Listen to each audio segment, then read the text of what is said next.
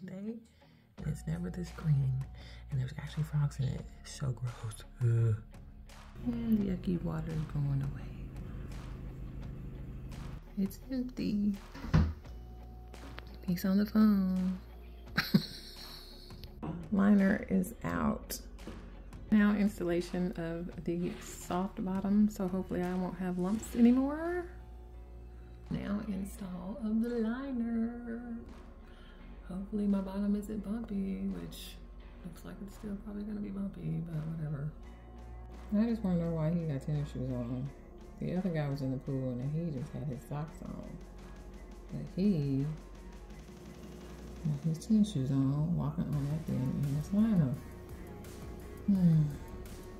Oh, it's such a pretty deep blue. Hopefully it stays that way this go around, but I doubt it. He took his shoes off, and I can say that this one doesn't have a seam down the middle, so I'm happy about that. So they're sucking the air from the inside out with a vacuum cleaner. I did not know they did that with a shop vac. That's kind of cool to make it smooth out. Too cool. Now they are starting to fill it up, and he's gonna cut the hole in for the skimmer and return. Now they are putting my ring rail back on. Halfway finished with that. Almost finished. They are installing the skimmer and the return. Yippee yippee. All right, new liner.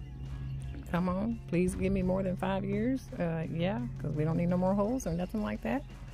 But it's so pretty. I wish it would stay this dark blue, but shocking and chlorine does not help it stay dark. Anyways, they're done. Oh, there she is. Nice and ready to go. It's nice and cold right now, but it's so pretty.